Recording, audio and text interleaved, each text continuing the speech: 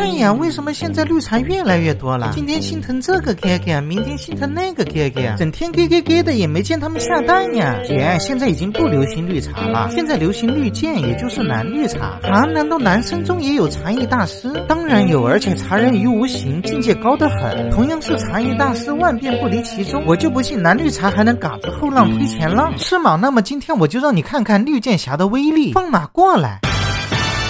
哎呀，男生怎么绿茶呀？人家都不会耶。咦，你稍微收敛点就是了。姐姐，你男朋友好会撩人哦，不像我嘴巴这么笨，都没有女孩子喜欢。滚！谁是你姐姐？没人爱，是你长得丑。再叫姐姐，我让你躺着走。好羡慕你男朋友哟，不像我，什么都不会。废物啊！那不对，你还是会点东西的，你还挺会恶心人的。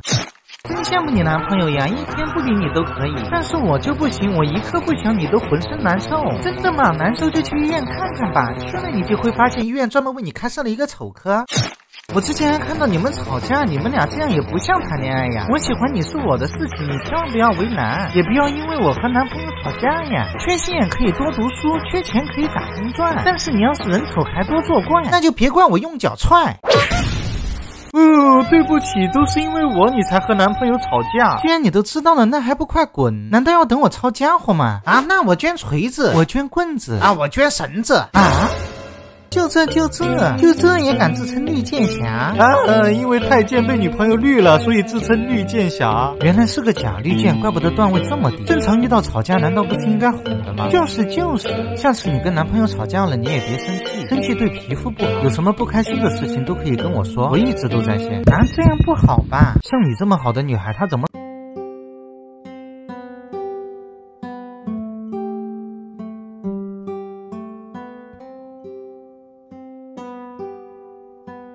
你男朋友不记得没关系，这不还有我的吗？一定要对自己好一点，毕竟像你这样的女孩子已经很有什么需要的都可以跟我说，只要我有我都给你。